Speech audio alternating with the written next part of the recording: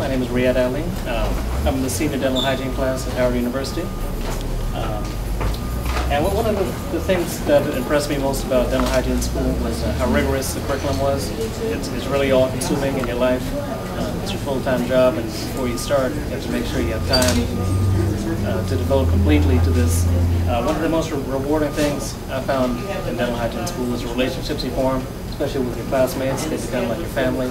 You spend 8 to 10 hours a day with them, and the camaraderie is really unparalleled.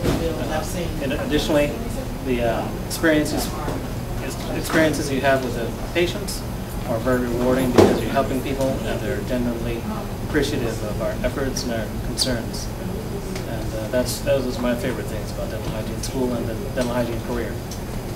And this is my classmate, Mrs. Alvarez. I'm Emily, and I'm also a senior dental hygienist here at Howard University. And what I find most rewarding about the hygiene program is that the interaction with patients, the fact that you can educate them on how to improve their health orally and systemically, and how you can just see the improvement on how their life changes and how their behaviors change as well, just like, through that one visit.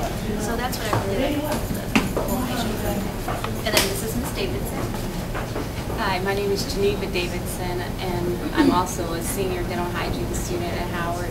And what my plans after I graduate is to provide oral health for the community and continue my continuing education in the surrounding area. And this is my classmate. Hi, my name is Kimber Lloyd.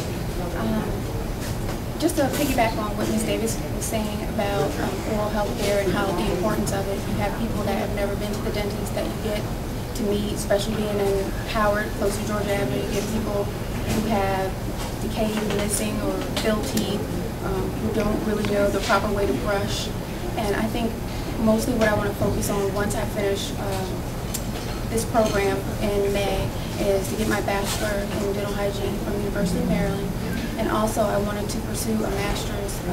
There's something that's new that's called advanced hygiene practitioner, and you'll get to do, as a practitioner, you'll get to do a lot of things that most hygienists will not be able to do because they're not licensed. You will get to do slight fillings, maybe extractions in the anterior teeth in the front. So it's just a way to continue your education without actually having to go to dental school, because I like the freedom of being able to be a hygienist without having to have all the responsibility of being a dentist. How long is